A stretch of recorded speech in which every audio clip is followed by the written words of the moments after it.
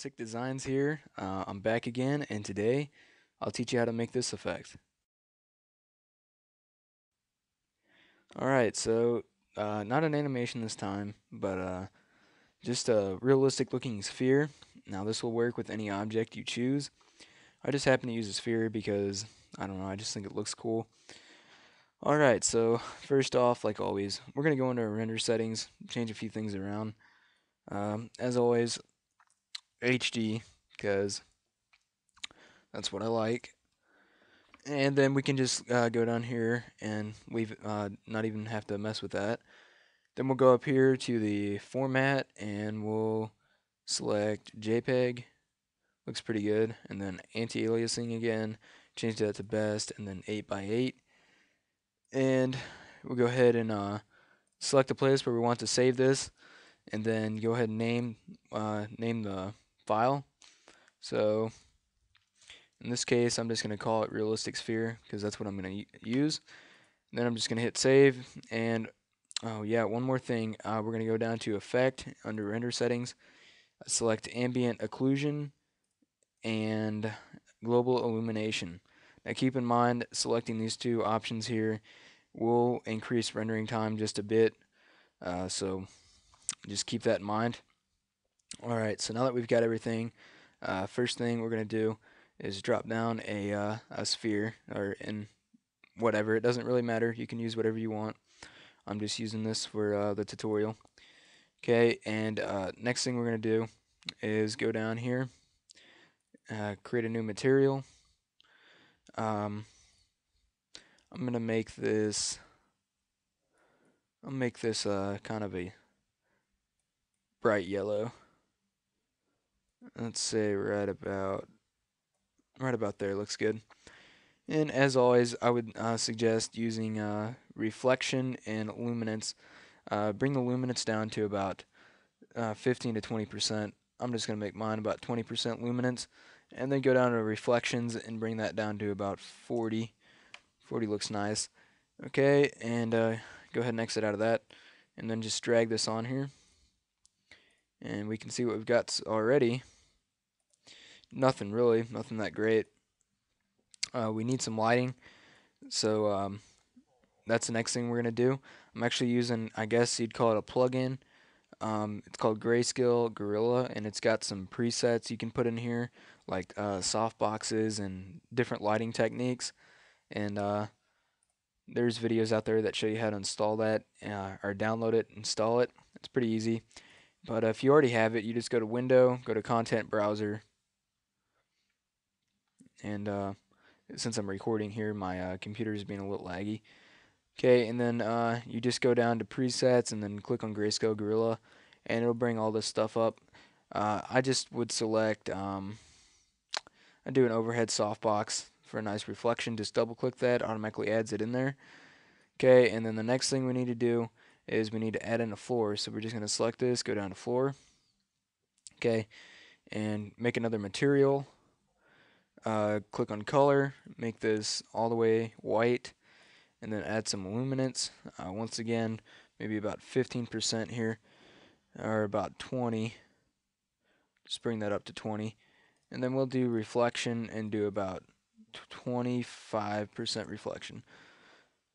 Now let's do 30. 30% reflection should look pretty good.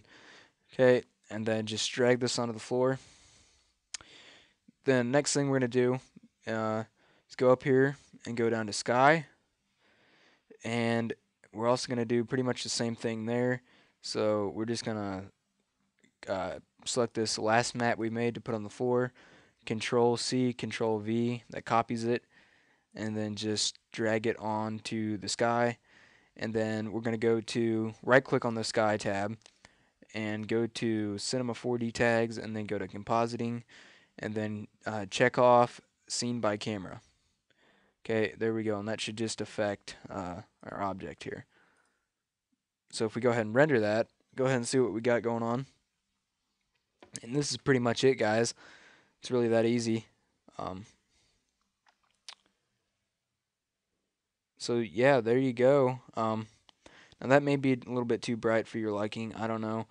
Just depends, but it definitely stands out And like if I remove this guy here, I just take this off and render that again, or press the render preview button.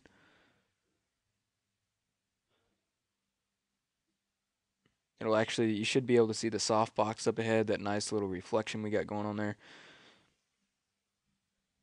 And that looks pretty decent there. So right here you can see the reflection of the softbox, the light up ahead, which adds a little nice little touch to it. And then down here we've got some shadows, and yeah, all in all, it looks pretty good. Um, so that's that. Another thing you could do is if you want to adjust, we can take the luminance off the floor and increase the reflections just a bit to maybe say 60%. Recheck luminance back on there, leave it about 20, and then render this, and we should get a little pretty nice reflection uh, off the floor here. So go ahead and let that render, and we'll see.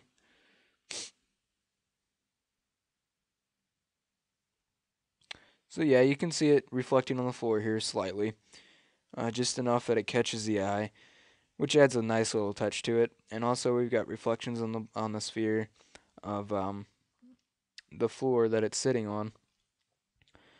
So yeah, when you're done with that and you've got your everything set up in here in your render settings, all you got to do is click this middle button here, and it'll go ahead and render it for you. And that's what it's doing here. And I've got a fairly decent computer. It's fairly fast, so this won't take that long. But depending on your computer speed, this could take a little bit of time, mainly because we're using the ambient occlusion and global illumination. That those two options are quite a render hog. But it doesn't take that long. I mean, for a picture, it doesn't take that long. Now, if you were actually doing an animation here, it would actually take quite some time. And I just made a animation using some of these similar settings last night, and it took about 7 hours and 22 minutes to render. That's actually on my channel. But so yeah, there you go. That's gonna be our final product, and